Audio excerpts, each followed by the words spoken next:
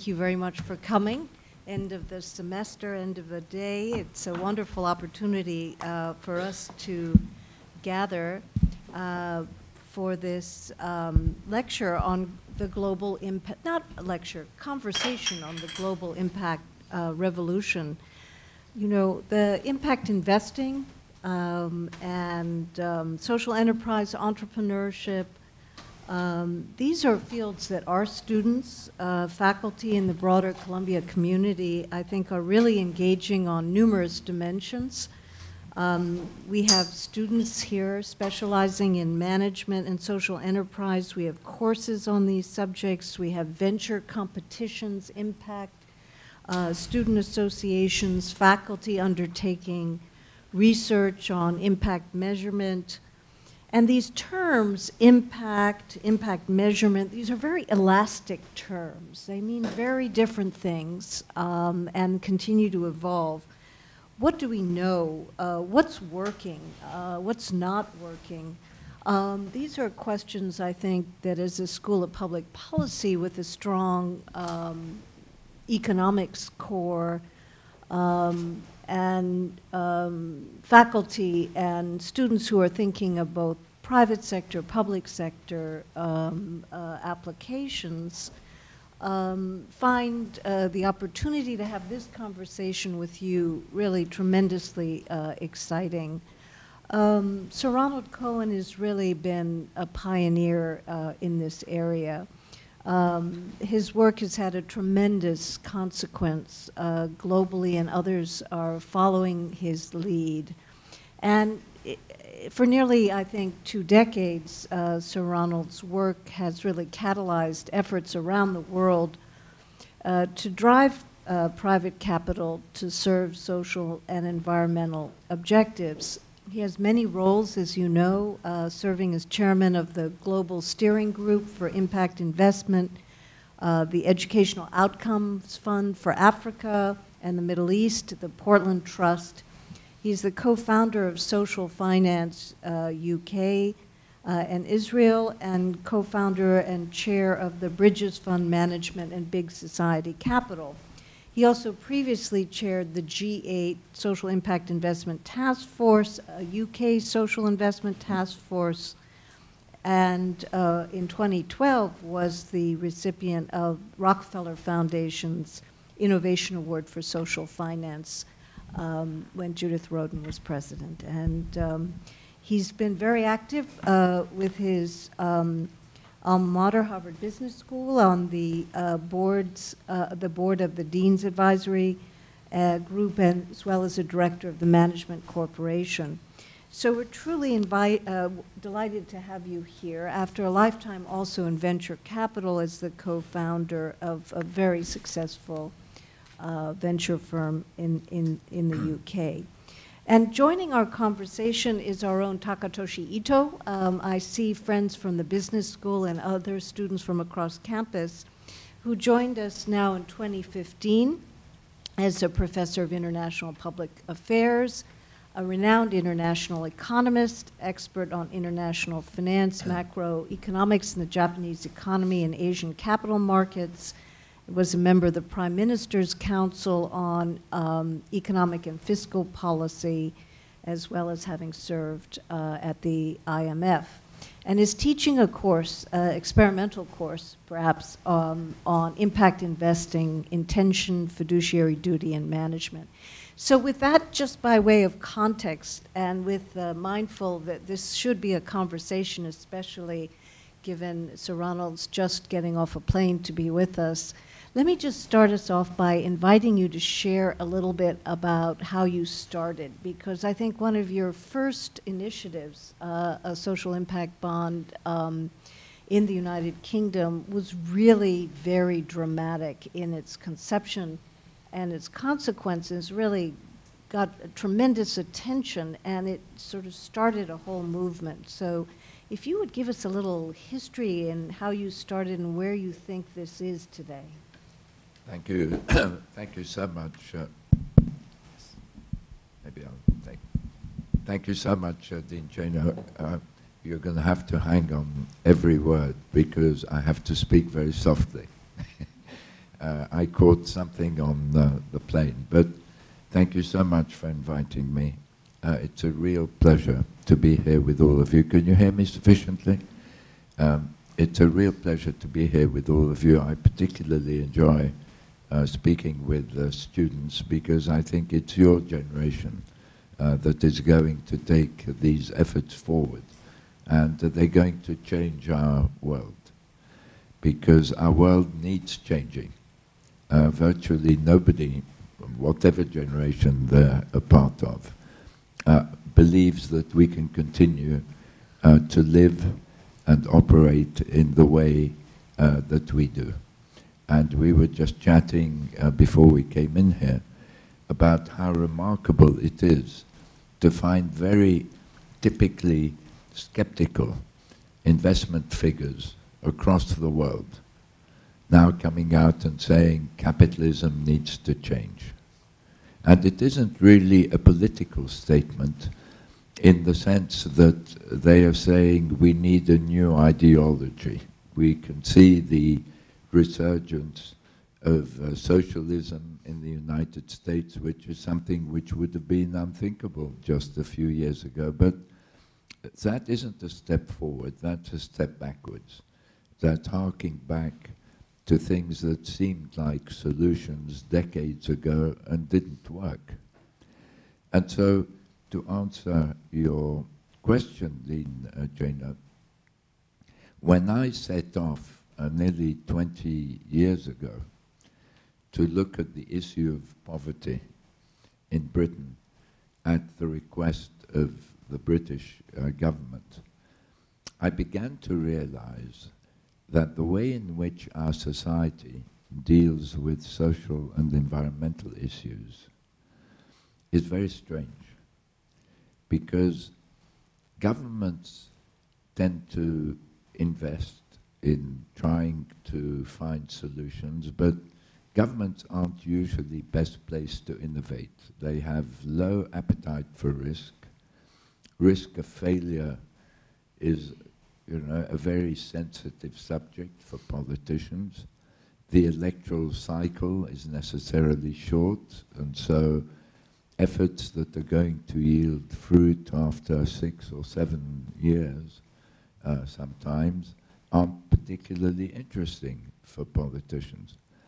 And then if you look at the way that philanthropy came in to try to help tackle social issues, the philanthropic model itself had 2 consequences.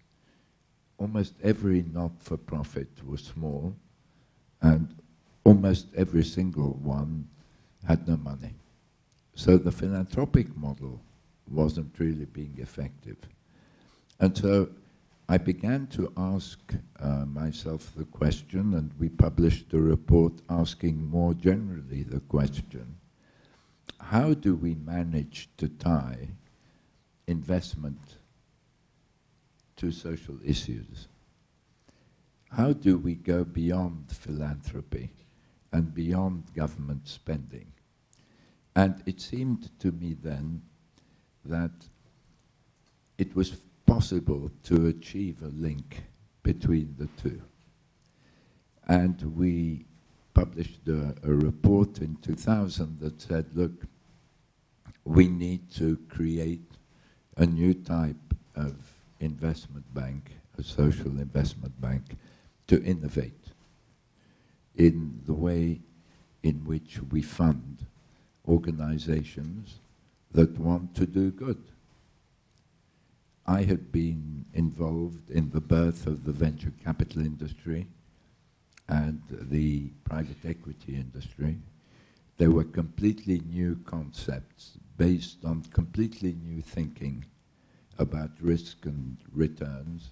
Investors before that had tended to think in terms of returns alone. When risk thinking came in, incidentally, if from an academic institution from Chicago University came the idea of risk thinking, you began to create new concepts that changed the face of investment, the concept of diversification. And it was that concept of diversification which really meant you can include something that's riskier but gives even better returns relative to the risk than other investments you have, that opened the door to venture capital and private equity. So I'd been through that, and I realized that mindsets change, and that it ought to be possible to find mechanisms that would change the mindset with regard to investment flowing to tackle social issues. And so we created social finance in 2007, and by 2010, with a team of 18 young people, same age as most of you here, we invented the social impact bond. And at the time, I thought, great, we've solved the issue of connecting a social purpose with investment money by linking the two. The more successful you are at preventing prisoners from going back to jail, kids from dropping out of school, pre-diabetics from becoming diabetic, the homeless from staying on the street and getting into the job, the better the return for investors. And you'll appreciate that it was overturning what was a received wisdom that you can measure nothing in the social area.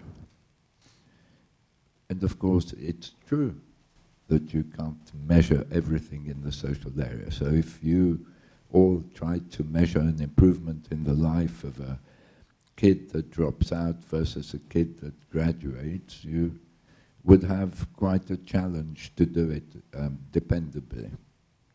But measuring the number that drop out and the number that graduate, well, we could do that very easily. And then, as I continued to work on these issues, and the first social impact bond began to be followed by others, and the Rockefeller Foundation, which incidentally invented the term impact investment in its meeting in Bellagio in 2007. The Rockefeller Foundation was one of the 17 investors in the first social impact bond. As I began to work internationally through the G8 Taskforce, which Prime Minister Cameron asked me to chair, I realized something, as you were saying, Janow, much more momentous was happening. Because what I heard from each one of the national advisory boards we had in the G7 countries, which, as you know, are the most industrialized countries of the world, the US, the UK, Germany, France, Italy, Japan, Canada, and Russia had been a member but got kicked out of the G8 soon after we started, but we brought Australia in as an eighth country. What came back as these different national advisory boards worked was, look, the world is changing. And it's changing in a direction that the social impact bond exemplified, signaled, if you like. It's changing because there's a generation of young people that wants more meaning in life than just making money. A generation that would like to find that meaning in improving other people's lives and improving the planet. But also older people, as investors, as contributors to pension funds, were beginning to send huge amounts of money in the direction of achieving social and environmental goals. So the United Nations Principles for Responsible Investment, which started in 2006. By 2014, when we were reporting, had the $40 trillion worth of assets that had signed up to saying we have to take more than just financial considerations into account when making investment decisions. That figure today is nearly 100 trillion, by the way. And so we began to realize that the world was moving in the direction of optimizing risk, return, and impact, making decisions on the basis not just of the financial return, but of the impact return. And the initial reaction to that was, oh, this must be a less effective way to invest. But what we see with the passage of time as impact investments take place is that actually the returns can be even better than if you just optimize 2 dimensions. And the reason is that when you introduce impact as a dimension, you affect the risk parameter because governments, talent, funders begin to move away from those who have negative consequences. And that's a real risk. So if you're a coal company and the world begins to think that coal companies are bad, you're going to suffer. If you're a confectionery company selling products with too much sugar, you're going to have the same thing. And the talent is crucial in the development of a company, just as consumers are and financiers are. So by bringing impact into the equation, you begin to reduce the risk element of a company, which is its long-term ability to grow and deliver profits. But, and this I think is just what happened with venture capital and private equity. When we put on technology lenses in looking at investments, when you put on an impact lens in looking at investments, you discover new sets of investment opportunities. And I want to give you a very simple example, just to illustrate what I mean. I'll give you a couple of examples. One is in the low-tech area and one is in the tech area. In the low-tech area, at Bridges Ventures, which we created in 2002, to invest just in the poorest 25% of Britain, with the aim of achieving half a normal venture return, 10 to 12%. In fact, we've delivered 17% net return, and that's in the top quartile of venture returns. We sat around the table and we said, look, people living in poorer areas have poorer health. Part of the reason they can't get exercise. They work on shifts, work at weekends, and so on and so forth. They can't afford gyms. What if we created a company that provided gyms in poorer areas? How profitable could that be? And of course, you answer the question by defining a model that can be profitable. So it has to be big, it has to have high volume, because you're going to do it at a quarter of the price of a normal gym. You're going to be open 24 hours a day, 7 days a week, so you have higher occupation. You don't have a spa, a changing room, or any other facilities, but you have 200 brand new machines. Well, what's the result? You grow faster than a mainstream gym. You've tapped into latent demand at a lower price point, and you grow even faster. And then what happens? Every gym company wants to acquire you, because you threaten them. In the event of a recession, what's going to happen? People are going to gravitate to lower cost gyms. That's the low-tech example. Now I'm going to give you a fascinating high-tech example in which I'm currently involved.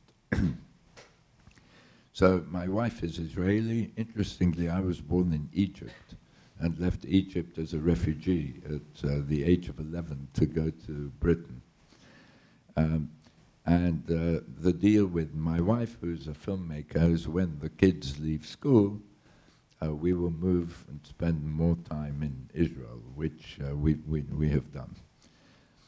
And so I've got involved, and Apax had an office in Israel, which has been hugely successful. And so I got involved in high-tech impact ventures. Now, there's a company I came across which illustrates brilliantly the point I've been making. It set off with an impact objective. It wanted to help the aunt of one of the founders who was going blind.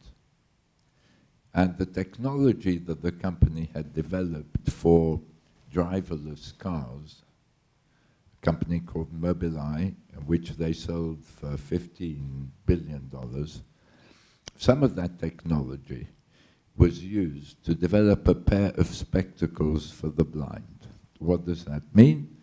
That means you put on these spectacles, you have an attachment, it's about this big, it whispers into your ear the page of the book that you're reading, the street sign, the banknote in your hand, the goods on the supermarket shelf. Okay? Unbelievable. 2% of the world's population is blind, and then another percent or two are visually impaired. Unbelievable. But now I ask you to put on an impact lens. If you wanted to use that technology to help the greatest number of people in need in the world, what would the answer be? Any guesses? You do the blind. Is there another group of people that could use this technology? Sorry? The elderly, okay, who have difficulty reading, good. Illiterates. 800 million illiterate people in the world. Imagine you give a pair of spectacles that enable somebody to read. What does that do for their life? What does it do for the economy in which they're in? And what does it do for you as a provider of a product? Now, if all of a sudden, instead of having a 200 million person market, you have a billion person market, what type of a business model does that lead you to? I mean, certainly one where you can make a lot more money than if you just focused on a market a quarter of the size. So that would be optimizing risk, return, and impact. And the social impact bond becomes significant because it did just that. The first social impact bond, in which Rockefeller, I, and others invested, ended up reducing the number of convictions among young prisoners leaving Peterborough jail by 9.1% and paying 3.1% a year to investors on top of their money. That is optimizing risk, return, and impact. And then I'll just close, because this is supposed to be a fireside chat, and I've hogged the platform for a long time. When you talk in terms of capitalism changing, that's what it's going to change to. We're going to begin to measure not just the financial performance of companies, we're going to measure the impact performance in the same set of accounts. Within 5 years, we will see generally accepted impact principles. Initially, like financial principles, which came in after the 1930 crash, at which time every company picked its own accountant and its own accounting policies, and no comparisons were dependable. The same thing's going to happen with impact. We're going to start with generally accepted impact principles, and they're going to say, you measure product impact in this way, and it changes the sales line. We're going to measure employment impact in this way, and it's going to move up or down your cost lines. And we're going to measure environmental impact in this way, and that too is going to affect your bottom line. And so we will look at the accounts of a company and say, these two companies each made $1 billion, but this tobacco company that made $1 billion on an impact-weighted basis had a negative contribution, a loss of $1.5 billion. And this company, which is selling the Orcam spectacles, is making $5 billion of profit. And investors and employees and consumers will then be able to judge the impact performance of companies together with their financial performance. In my view, that is how capitalism is going to change, because that is the way of bringing the private sector in, not just preventing it from creating negative consequences, as is happening with ESG, environmental, social, and governance investing today, but actually harnessing the entrepreneurship and innovation of the private sector to help governments find solutions to social and environmental issues. Well, thank you very much. It's a wonderful start. I'd like to ask one more question before I know that Professor Ito will have a broad conception around these issues. But on this, just this last point, when you say in 5 years we'll have these measures, sometimes I worry that there are, you know, there are too many different groups coming up with too many different metrics, so I wonder. And some of them are, you know, proprietary firms for which you know, would have to pay to sort of comply, and it's sort of moving into a compliance mode as against really an analytical kind of investigation on how do you develop metrics that are really meaningful and get at the core values. I just wonder, when you say that, if you could just say one more thing before I hand it over, where you think these metrics will come from. So today these metrics exist for environmental. There is a market for carbon credits, so and companies are reporting increasingly on the tons of CO2 that they're putting into the atmosphere.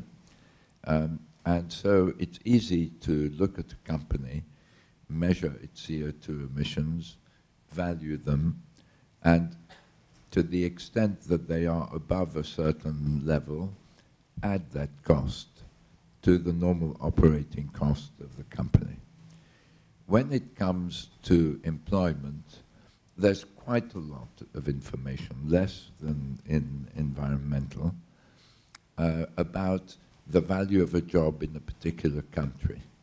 The value of a job varies from country to country, and there are some big conceptual decisions to be made about how you value it. But the tools exist already to be able to say, this company created 1,000 jobs in an underserved part of the United States, and that's worth so much. This company created so many jobs in Africa, in a rural area, and that's worth so much. And of course, with big data existing today and computing power and so on and so forth, the task is much easier to gather this information and process it. The biggest challenge is product impact, because measuring the impact of a product involves value for money, affordability, and then an improvement in lives. And if you take a pharmaceutical company, the claim that all pharmaceutical companies deliver impact is correct. But if the particular drug costs £300,000 and only 5,000 patients can benefit from it a year, the impact is going to end up being very narrow. And so there will be accounting rules for saying, well, the impact is so many individuals, improved lives, and it's so much. And if you have a generic drug at a tenth of the cost, selling throughout Africa or India in huge quantities, obviously the impact will be a lot greater. For many products, I have an intuition that we will be using big data to measure product impact in some way. Mm-hmm. Consumers will be giving us a view about the value to them of a particular product. Now, it's nascent. There'll be a lot of innovation. I can't predict today, how we will do it. But maybe some of the minds in this hall will address the issue and help us get to the answer. So I think we have to view it as a process where there is an accounting board, an impact accounting board that works with the accounting houses and makes decisions about accounting policies. Mm-hmm. And we've had 9 decades for financial accounts to develop a very sophisticated financial accounting system, which, by the way, still leaves huge room for negotiation and judgment on issues like recognition of income for a software company, which is signing up maintenance agreements that won't cost much to service. Do you take the profit at the time of signature? Do you take it on a yearly basis? There are still huge debates around, based on judgment, of what is appropriate. And we cannot expect impact accounting to deliver even more than financial accounting. Very often I find when people discuss impact accounting, they put the bar even higher, like they want to measure every aspect of every possible aspect of impact. But financial accounts don't give you a sense of how well a company is going to do in the future. And so trying to measure long-term aspects of impact goes beyond what financial accounts do.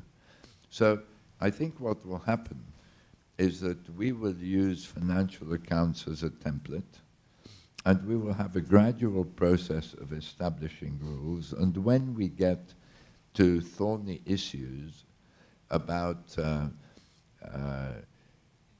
we were talking of human rights earlier, then there will be footnotes to the impact accounts saying while this company's product and operations have had the following impacts, its human rights impact in terms of the value of its, the way it stands up for, diversity and labor would be in it. Child labor would also be in the accounts, but its advocacy of rights hasn't been taken into account, and investors will then try to make up their own views, their own minds on what is worth. So for me, it's totally in the same way that the social impact bond was an answer that we hadn't thought of, but we knew that it was possible. This is totally achievable. The process has started. It's a project incubated at Harvard Business School. I hope Columbia can be involved in it. It's an open source project. It's led by a professor of accounting who is as convinced that it's possible as I am, called Professor George Seraphim. And like risk analysis, academia is going to provide us with the tools for this, some of the tools, certainly. Thank you very much. Professor Ito. Thank you. As Merit introduced me, that I'm an economist, straight mainstream economist.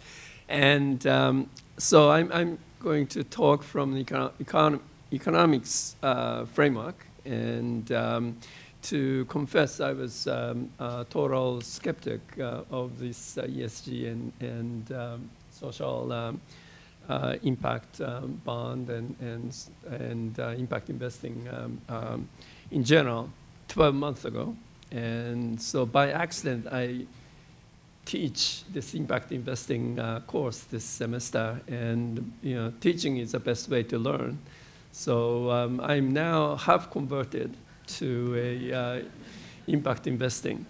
So what I have been doing is try to understand what those ESG impact investing, other initiatives,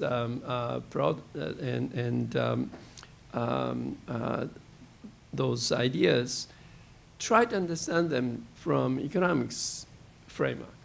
And we do have the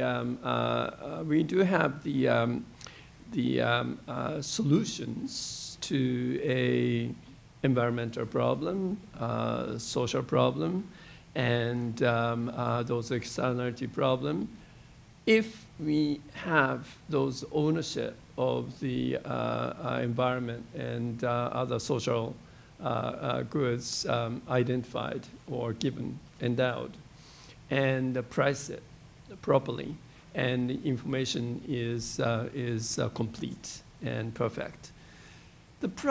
So we think that we have all the problems solved theoretically, but of course, in reality, there are many difficult problems, and that's where we have been struggling to come up with the empirical and practical solutions to the problem. But we do think that we know how to address those social problems, and we have the literature on asymmetric information problem, free rider problem, and internalizing externality problem, and how to find true willingness to pay problems. So we thought it was just the implementation problem, and the government can solve them. Now, I think as Sir Ronald mentioned, government is hopelessly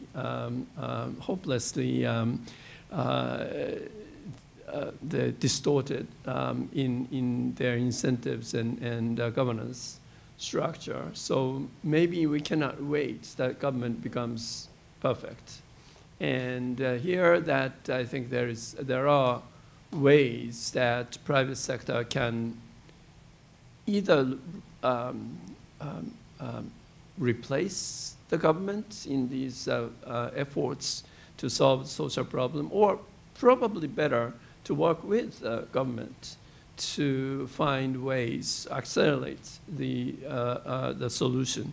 So how to make those, apply those, what we know, we think we know the solutions to those social problems, public goods, externalities, and others, in the framework of this private and public sector projects. I think that's the interesting, viable way of thinking about the problem. So as it was mentioned that yes, government it has a low appetite for the risk, yes, and the bureaucrats are afraid of failure, so they wouldn't experiment.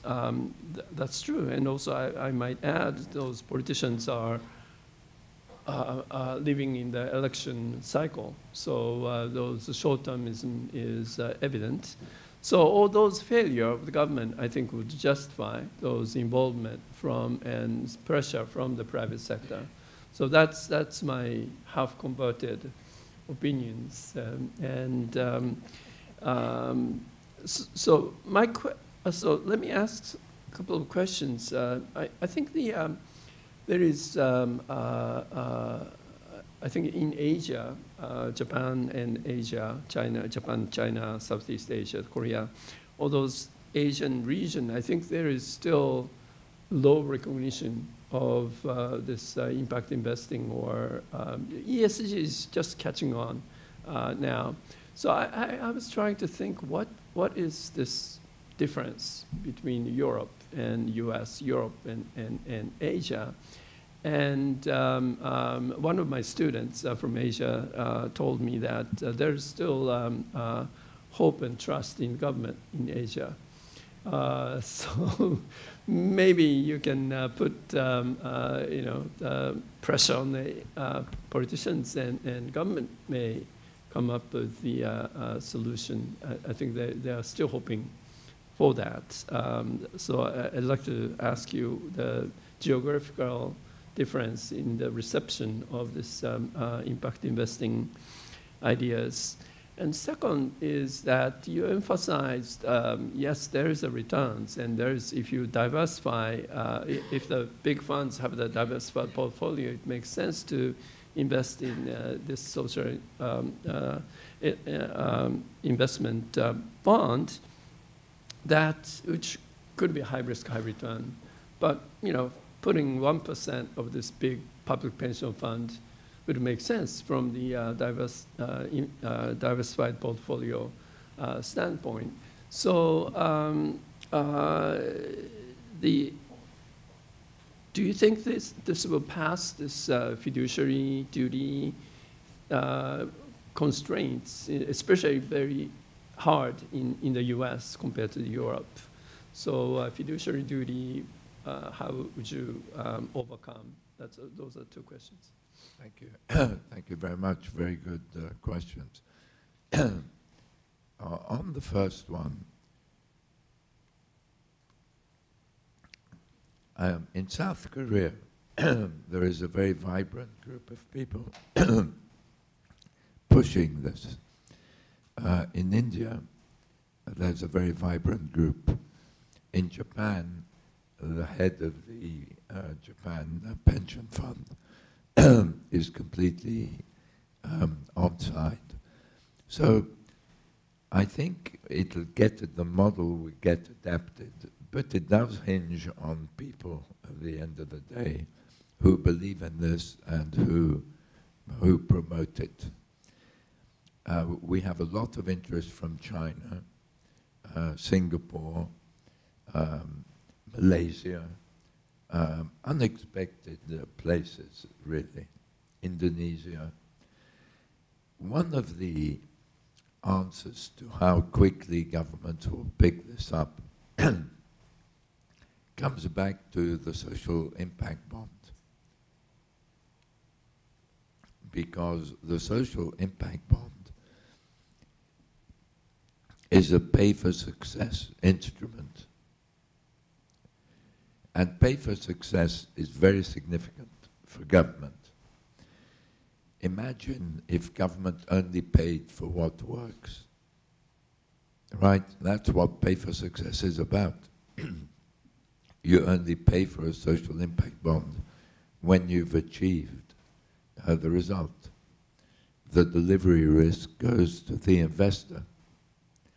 The investor looks at this and says, I'm only looking at delivery risk. There's no risk I won't get paid if I achieve the numbers. Compare it to venture capital, where you have product, market, management, competition, technology risk. It's a much easier investment decision.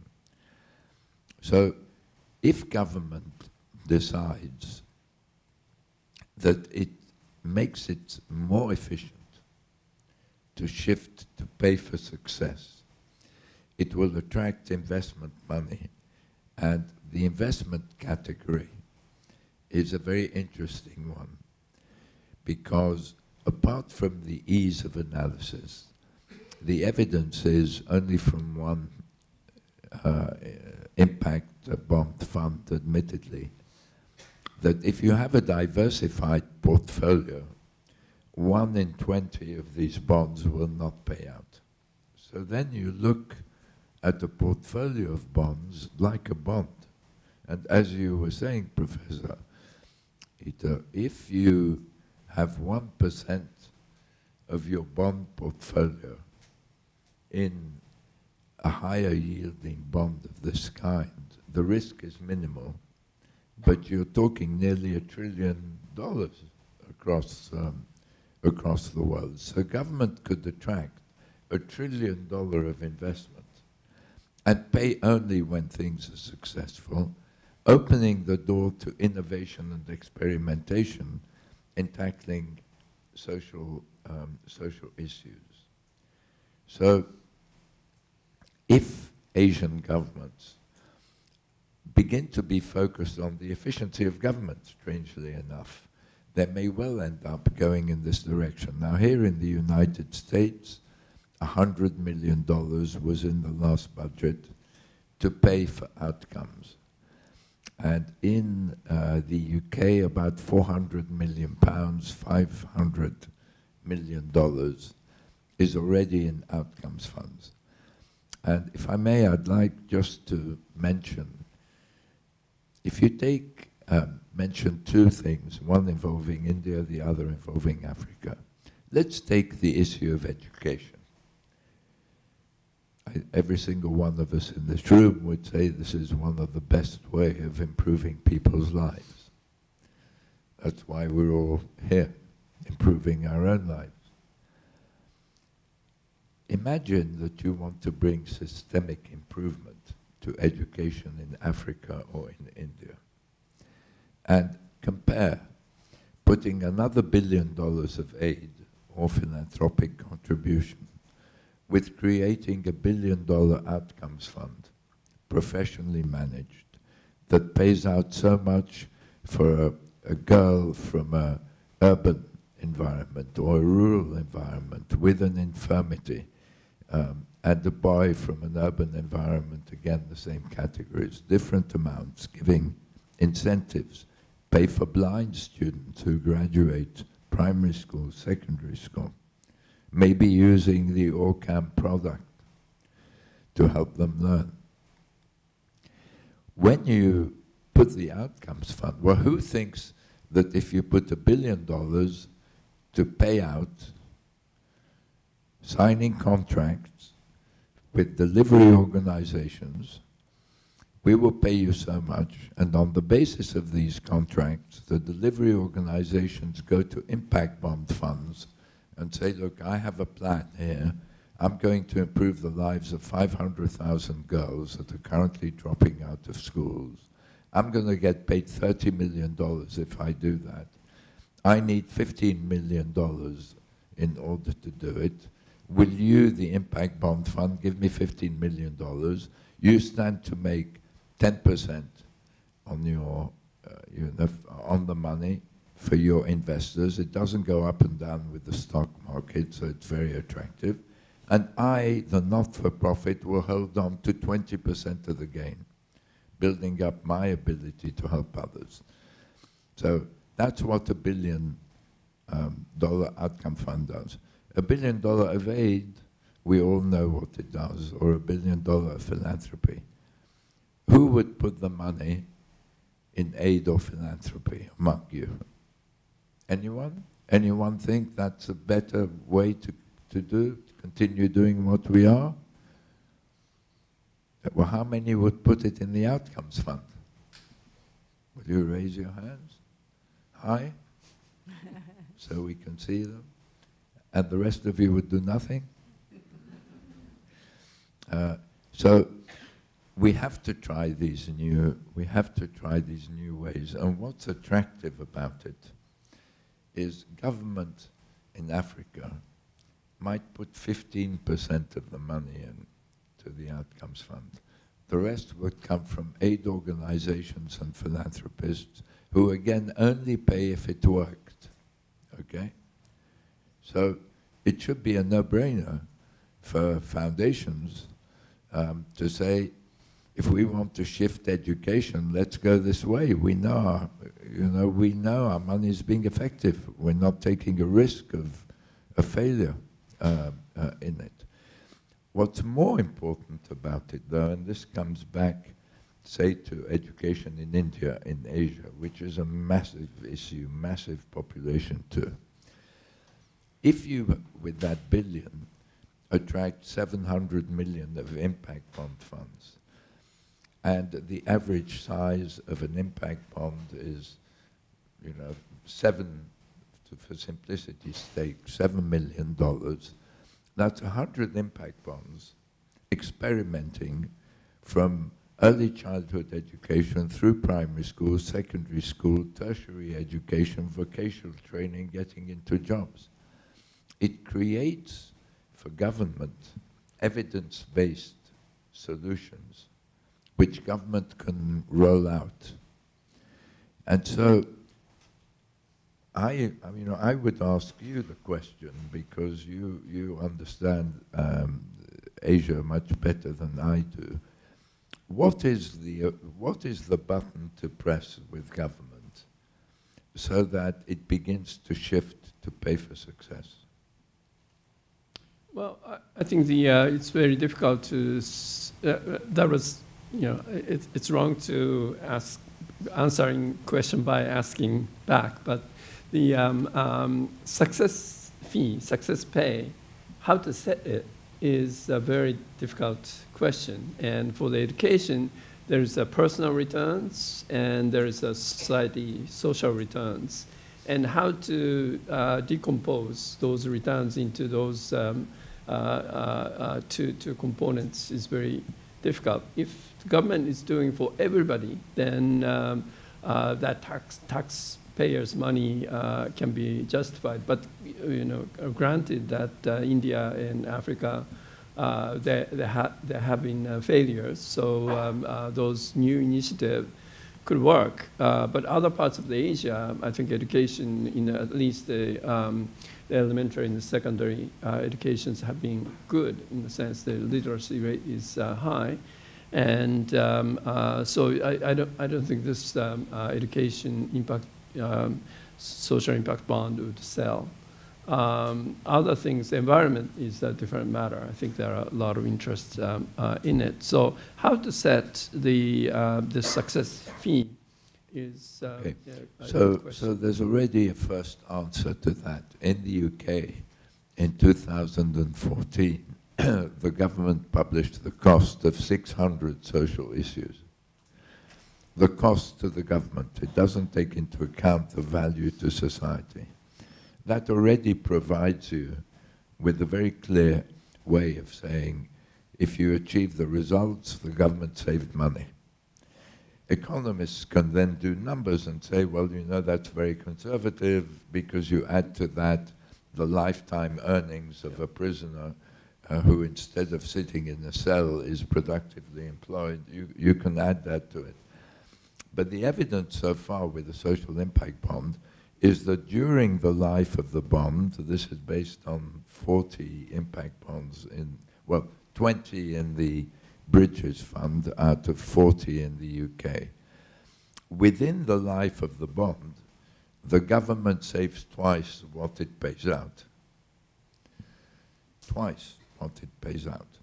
So it's a bit of a, it's a bit of a non-brainer, a no-brainer. I think in places like India, where you have a law that says companies have to give 2% of the profit to philanthropy, you could imagine that 2% flowing into outcomes funds instead of just going in donations. And that is what we're trying to do, to persuade the government to allow this money to flow into outcomes funds. Because, and they understand it, you create a market for outcomes you get price discovery for an intervention, what it's worth paying for an intervention. You get competing service providers with different costs of intervention. There's a very valuable mechanism that is engendered for this. So I think we need to show the way, we being the private sector and philanthropists and aid organizations, for governments to follow. They're not going to lead, but we can lead. So Ronald, time is so short. I know we have a hard stop in just about 5 minutes, but so that you at least hear what's on people's minds, may I just invite a question or two, and then you may or may not have time to answer, but just so you hear what our community is at least thinking about, should there be such a pressing interest. So why don't we start right here? If you wouldn't mind going to the mic, we can all hear you. And if there's anyone on this side, don't. Thank you very much for the talk. I really enjoyed it. My question would be, impact investing has been known for a while now, for some years now, but still many venture capitalists or private equity investors don't really know about it and feel skeptic about it. So what would your recommendation be to make impact investing more mainstream than what it is right now? May I collect one more for you? Yeah. Mm-hmm. Yes. Actually, I've been writing this book on sustainable finance, for which impact investing is one of the main chapters. But in it, I actually have a lot of questions to discuss, but in the interest of time, I'll just ask one. You probably have already heard this argument, especially from the academia. There's a suspicion that impact investing probably won't pass the master of the additionality test, right? If we're talking about converting the private investors, then it's sort of difficult to say to them that you're not making non-concessionary investments, right? In that case, are we really talking about foundations, going back to the philanthropists, asking them to make concessionary investments instead of, sort of thinking the investors, they can make non-concessionary investment, because the examples you give, you're making above market returns in any case. Okay. So they're really echoes of the same question in a way. Thank you. So the answer with regard to the private equity and venture capital industries is investors are driving it. If you look at TPG, which raised $2 billion and then was in the process of raising $3 billion, $5 billion in 2 years, oversubscribed. Why? Because pension fund investors are under pressure from their pensioners to bring the portfolios in line with the values of the pensioners. I don't think the existing firms are all going to convert.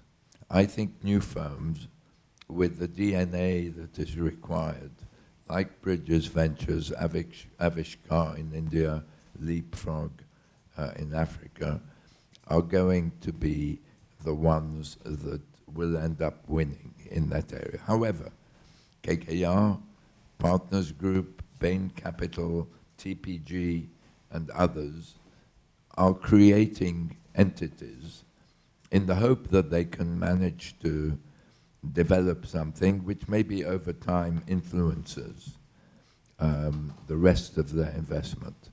If I were in the impact, if I were starting today in the venture capital private equity industry, I would do it as impact venture capital private equity. I would shift the whole of the portfolio today to impact. And you would get better returns, and you would also raise more capital.